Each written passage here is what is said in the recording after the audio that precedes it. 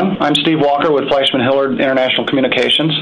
And on behalf of bioMérieux, I'd like to welcome you to the final webinar in a series that's designed to educate clinicians and laboratorians involved in sepsis management on the role of procalcitonin.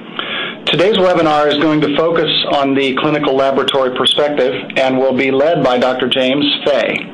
Dr. Fay is the Section Director for Clinical Chemistry and Immunology at Stanford University Medical Center and an Associate Professor of Pathology at Stanford School of Medicine. Before joining Stanford in 2001, he served as Director of Clinical Immunology and was Associate Director of Clinical Chemistry at Beth Israel Deaconess Medical Center in Boston, and as Director of the Clinical Laboratory at Joslin Diabetes Center in Boston. Dr. Fay's research interests include markers of sepsis, myeloma, autoimmune disease, and allergy.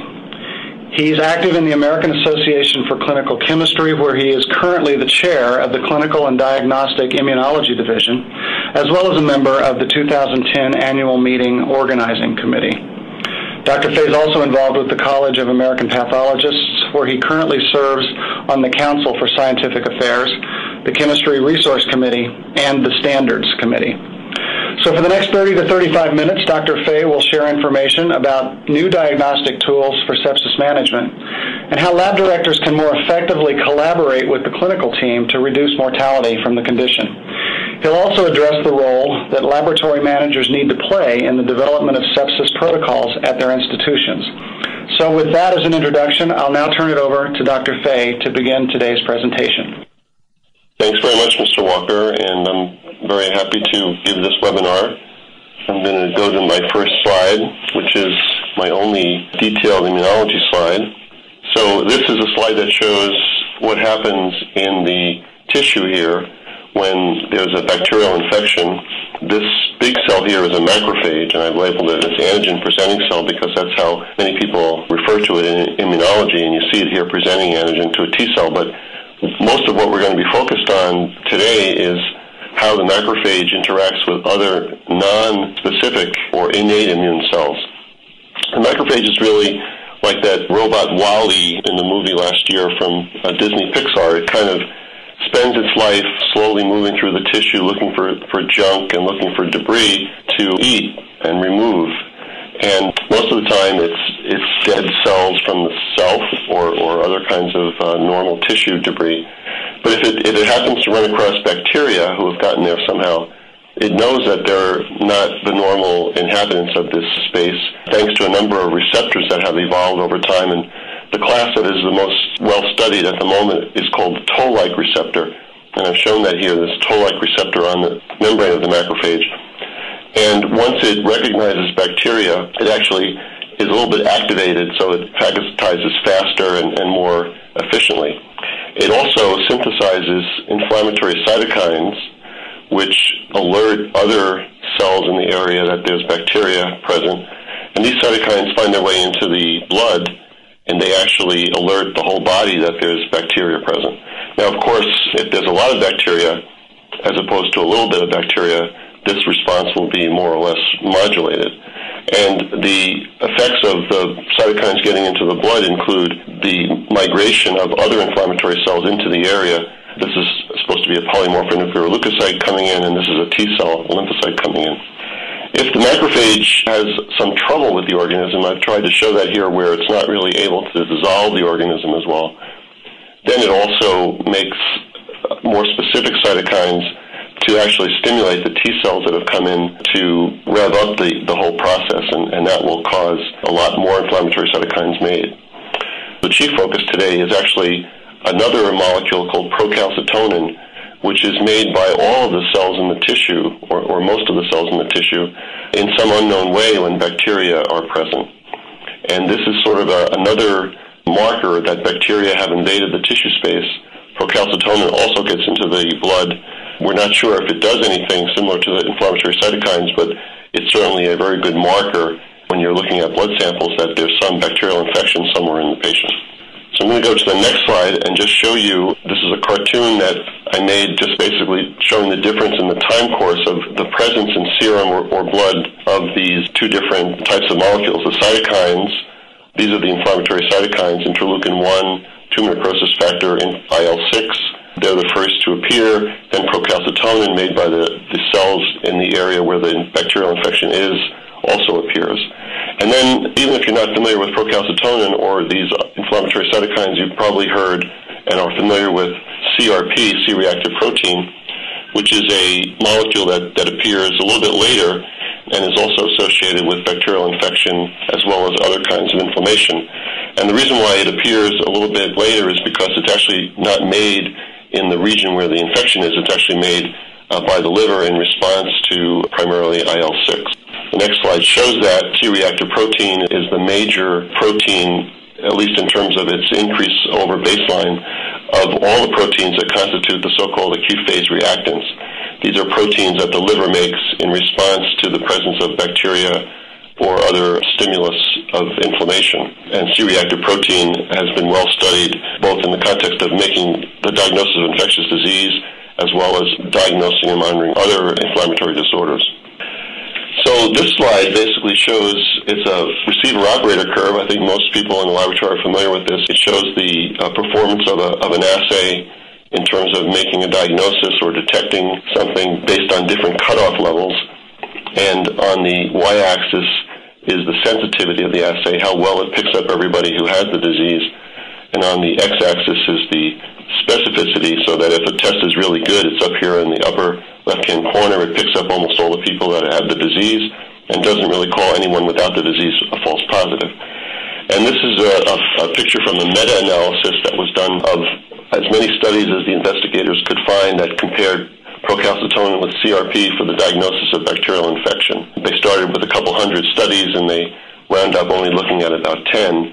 And you can see that, at least for the diagnosis of bacterial infection, it's clear in this meta-analysis that procalcitonin is a much better test to use. And that's probably primarily because procalcitonin is actually made in the area where the bacterial infection is, and CRP is not, and also CRP is made in response to other types of inflammatory stimuli. So with that brief introduction to these two molecules and to the molecule PCT, I think we're ready for the first poll question. At your hospital, how many do you feel have physicians who have been requesting procalcitonin, and have they been requesting it frequently, occasionally, or never? So here's the results. And I think that this is actually what I would have expected, actually. Procalcitonin has been used a lot in Europe over the last 20 years, but in the United States it hasn't been used as much. And that probably reflects the fact that a majority feel that the physicians never order it, but there are a minority that have some occasional orders for procalcitonin. So we're really not talking about bacterial infection today. We're talking about sepsis, and as you'll see, we're really not talking about sepsis. We're talking about severe sepsis. Bacterial infection isn't the same thing as sepsis, and also this thing called the systemic inflammatory response syndrome is not the same thing as sepsis. This is basically a list of things that you can see here: body temperature being elevated, heart rate being elevated, respiratory rate being elevated, and white cells being elevated, or an increase in the number of bands or immature forms. These are just signs that there has been a response, a systemic response to something, and if that something is a bacterial infection or some other infection, then the syndrome is called sepsis. And sepsis is not terribly uncommon, especially when there's significantly pathogenic bacteria or other microorganism that's causing the infection. And it's also something that needs to be recognized and addressed, but particularly when this sepsis becomes very severe and you actually start to see organ dysfunction, it's actually a really critical thing to recognize and to address. And the next slide makes this point by showing you that the mortality is very different if the patient just has sepsis versus severe sepsis with organ dysfunction. This is not an insignificant mortality, having sepsis, but certainly having severe sepsis, the mortality is very, very high. This syndrome, both the sepsis form and the severe form, have been known for many, many years. But in the last decade, there have been a lot of consensus documents created to look at how hospitals take care of patients with sepsis and severe sepsis. The next slide shows the key recommendations of what's called the Surviving Sepsis Campaign, which is a group, an international group, that tries to codify these best practices and present them as modules that hospitals can implement to better take care of patients who have sepsis and severe sepsis. And these just show some of the key recommendations. Obviously, early detection that the patient has sepsis is important, and quick resuscitation if the patient actually is already deteriorated. Treating the infection with the appropriate antibiotics. Making the diagnosis is often helped by doing blood cultures and by certainly examining the results of the cultures in the microbiology laboratory. And then, of course, identifying and removing the source of infection is important. But a lot of focus has been given to stabilizing the patient even after all these things have been done.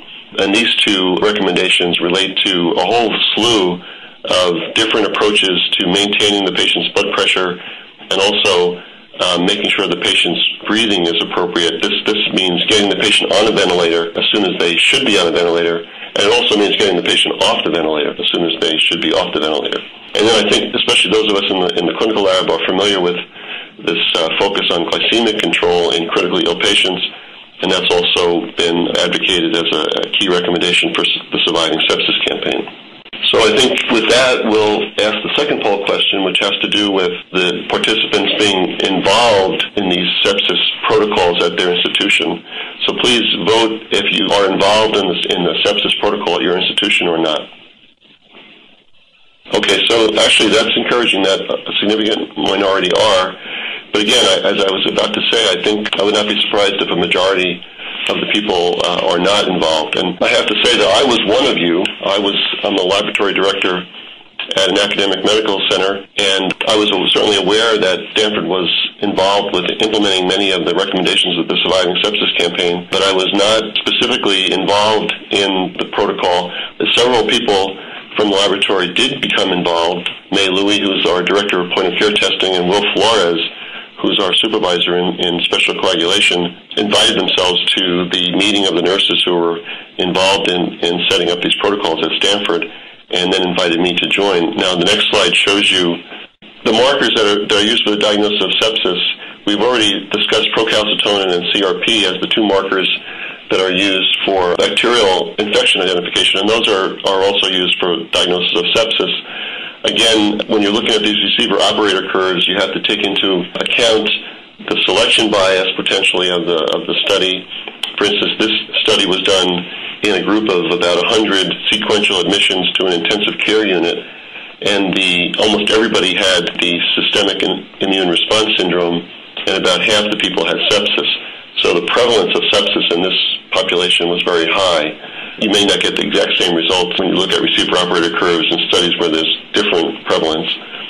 But I was interested in what Stanford was doing because Stanford was interested in using lactate as a marker of sepsis, and it was very clear right away that we needed to sort of move to one of these other markers.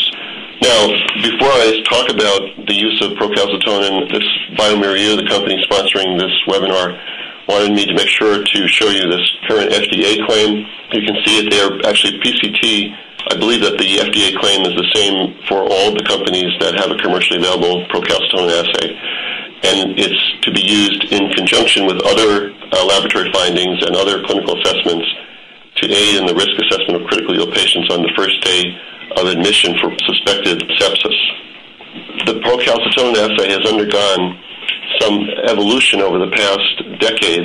The assays that were responsible for most of the studies that were done in Europe in the 1990s, and even the major part of this decade, used an assay that was a batch analyzer assay. And now we have available several different versions of assays that are random access. They're both immunoassays, and it is true that the newer assays are more analytically sensitive. They can measure procalcitonin down to lower levels. But the cutoffs for being suspicious about the risk of sepsis or being very confident about the high risk of severe sepsis haven't really changed. And I think that the major advantage of the newer assays is really their ability to be random access. This was a major obstacle to utilizing procalcitonin in the past because these are the types of tests like STAT tests that are done in the emergency department patients or in intensive care unit patients that you really need to do right away as soon as you get the specimen and report it with that very fast turnaround time. And now we're able to do that with procalcitonin. These are the three initiatives that we're currently working on at Stanford. As I said, Stanford has been implementing, they're called bundles, these recommendations of the Surviving Sepsis Campaign for about 5 years. But we're interested now in focusing on trying to identify people early, and there's 3 ongoing protocols, one in the emergency department and one in the ICUs. These are still in the discussion phase, but this year in 2009, Stanford, led primarily by the nurses in the medical and surgical units at Stanford, we're implementing a program to increase awareness of who may be at risk of developing sepsis.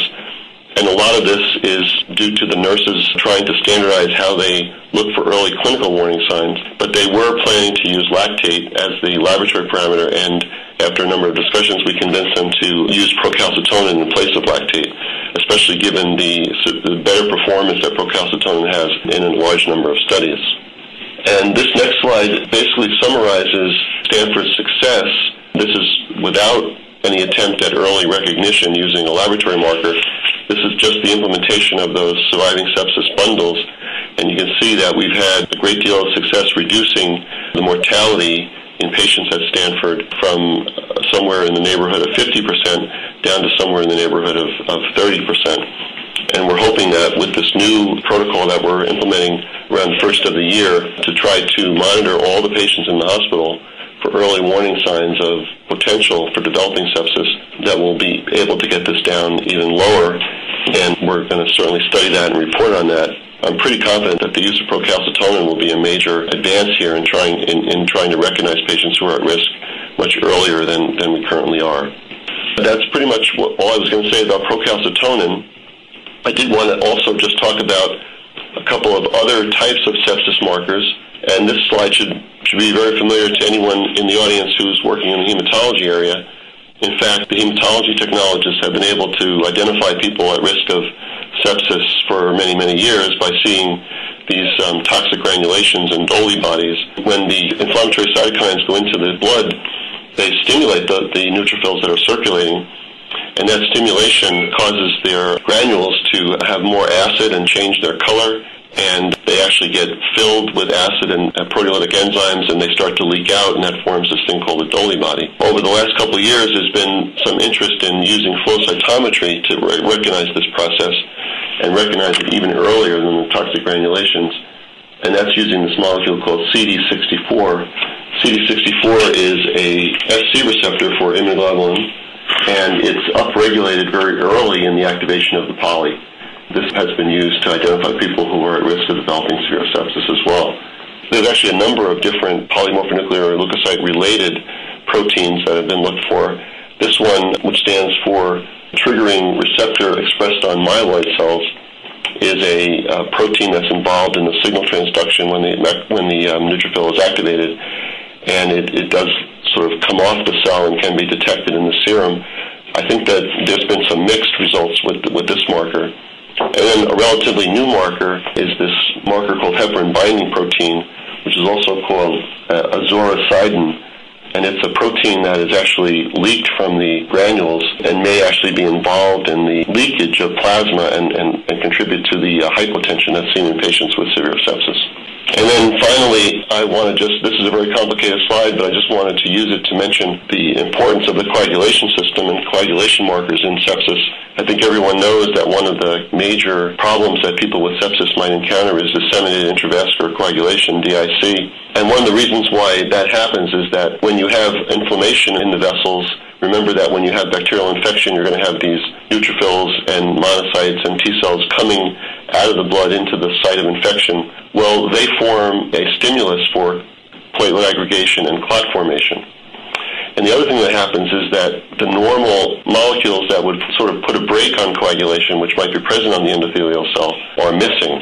For some reason, this molecule here in the green called TM or thrombomodulin, that's a molecule that's usually expressed on endothelial cells, and it binds to thrombin generated during the clotting process, and that activates protein C, and activated protein C is able to inactivate activated factor V, and that kind of puts the brakes on the coagulation system. In sepsis, you basically have more coagulation occurring and you have less braking on the process, and so you actually have a setup for DIC. And in fact, activated protein C is used as a drug to treat patients with sepsis. And then this almost next to last slide, it's just another receiver-operator curve from a study that was done. This study is not actually sepsis. This is actually, again, differentiating bacterial from non-bacterial infection.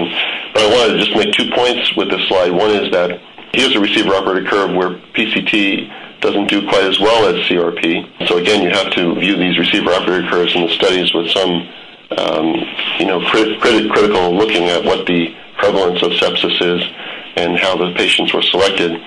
But the other point I wanted to make, which I think is a key one, especially after talking about these other markers like the markers on neutrophils and markers of coagulation, we may want to wind up using multi-markers. You can see in this study using 3 or even 6 of these markers was better than using any single one. I think we're still going to use lactate, but I think we're going to look at whether lactate and procalcitonin is better than lactate alone or procalcitonin alone. And the future of identifying patients with sepsis or at risk of severe sepsis probably is going to involve a multi-marker approach. So we have one more poll question, which is the poll question number 3. How many of you have laboratory testing, even if it's just lactate, as I discussed Stanford was planning on implementing, as part of the sepsis protocol at your hospital? So please go ahead and vote, and we'll see what the results are. And the results are very encouraging. So a large majority of patients do have laboratory testing as part of the sepsis protocol at their hospital, and I think that that's great. I think it's very important, and I want to use my last slide to sort of hammer that point home. This is actually the mouse study. This is a research study that was published this year using mice, and it's a very well-known model for sepsis. It sounds terrible and probably is terrible, unfortunately, but what they do is they ligate the cecum, and they make multiple puncture wounds in the cecum, and that has a high rate of sepsis development in the mice. Now, all the mice develop sepsis that have this done to them, but only some develop severe sepsis. What this study looked at was the treating of mice with corticosteroids. That's a controversial topic in the treatment of human patients with sepsis. Remember that we think that this systemic immune response syndrome is an exaggerated immune response, and actually the patients do poorly, probably not because of the infection, but because of the overreaction to the infection. And so the use of corticosteroids is a controversial topic, whether or not that will be helpful or harmful. In this particular study, when they just basically randomly chose mice to be treated or not treated, there was really no difference in the survival. But when they used interleukin-6 levels to try to predict the mice that were at high risk of developing severe sepsis as opposed to at low risk, you can see that the use of corticosteroids had a major effect on the mortality. So I think that these biomarkers that we use in the laboratory to identify people who either have or are at risk of severe sepsis will be important not just for the early identification, but eventually they probably will allow the physicians to target therapy to those people who really need it and where it can be most effective. So here's my conclusions. I think hospitals should consider adopting recommendations of the Surviving Sepsis Campaign. And I'm very happy to see from our poll question that a lot of laboratorians are involved and that laboratory testing is being used in conjunction with these bundles from the Surviving Sepsis Campaign. I think procalcitonin is an effective way to help identify these patients, although probably we'll eventually want to look at a multi-marker approach. And again, targeting intensive therapy to those patients who are identified as being an increased risk is probably the way to go to really make a significant dent in the mortality associated with severe sepsis.